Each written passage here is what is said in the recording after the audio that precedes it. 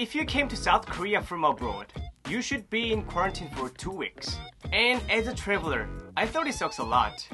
But let's check this out. Today, I'm gonna tell you about a quarantine life in Korea. When you finish the first test, they're gonna mention what you have to do for 2 weeks. And you have to check all these things.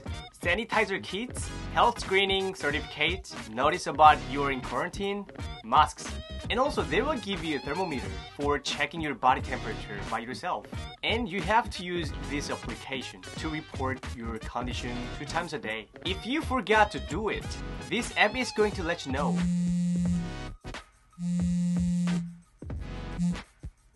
If you forgot again, don't worry.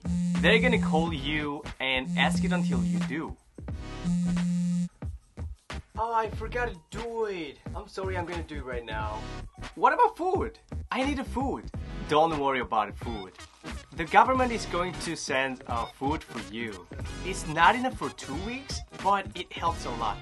And you're gonna get this trash bag too. You can't use your trash bag. And also, you must keep this garbage bag until you got a negative result in the last test.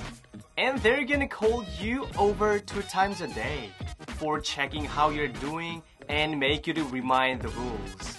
Don't forget, they know where you are right now. Because when you log into this application, automatically your phone's location will share with the government. Get ready to take it. That's the reason that South Korea is really good at dealing with COVID-19.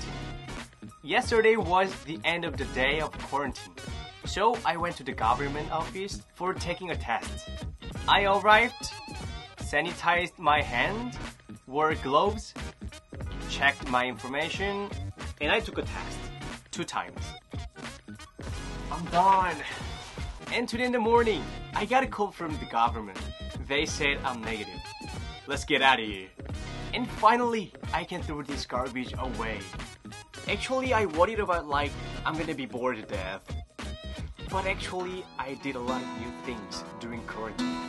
I had a chance to make an inspiring video about Elon Musk. I had a chance to share my story with my friends. And I had a chance to know more about 9/11.